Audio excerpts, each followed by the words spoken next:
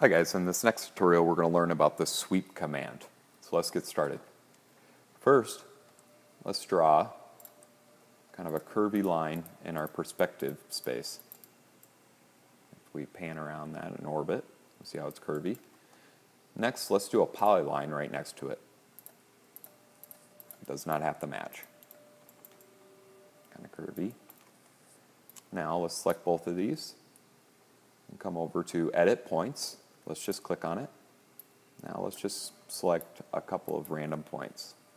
Using our gumball function here, let's move them up. Maybe another one. Next, hitting Escape, getting the points off.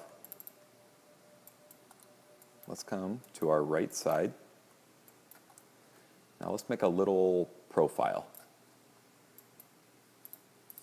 Maybe just an arch with the curve tool, and let's finish it off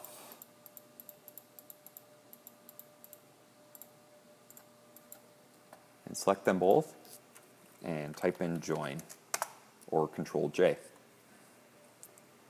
Now let's move that profile using the move command, which is M spacebar. Click on some sort of snapping point. Let's move it to one of our paths that we created. Next, let's copy it, typing in copy. Let's move it to the other one. Now, let's see what the sweep command can do. First, let's type in sweep. Sweep 1. So it says select rail. Right there. Now it says select cross-section curves, which would be our profile. Now if we hit right-click, it'll give us a little alignment arrow, and we right-click again, it gives us a sweep. There's many different variations to this, just like loft. You can choose which one best highlights the effect you're going for. We'll stick with this. Let's repeat that command once more. Sweep 1, since there's only one rail. Select the rail, select the profile, right-click, right-click.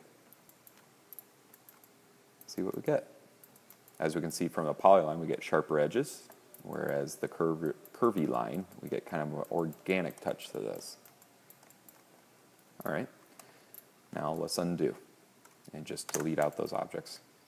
Let's delete our profiles again.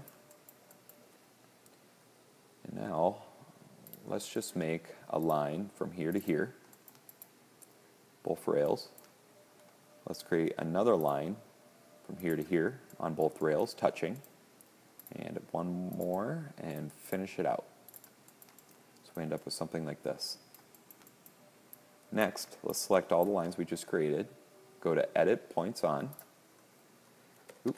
Actually, select them all. Type in Rebuild. Let's keep the degrees of 3, the point count 3, and hit OK. Now let's go to Edit Points. Now let's select some points here, just random. Let's pick them up.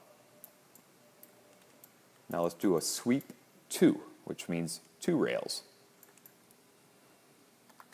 So type in sweep 2. Select our first rail. Select our second rail. Now select our cross-section curves. Typically you want to do these in order. Right-click.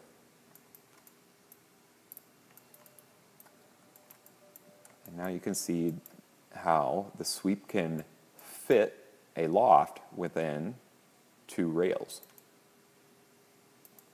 You can see how the curve actually blends to the polyline, which creates some really interesting effects. And that's the basics of sweep.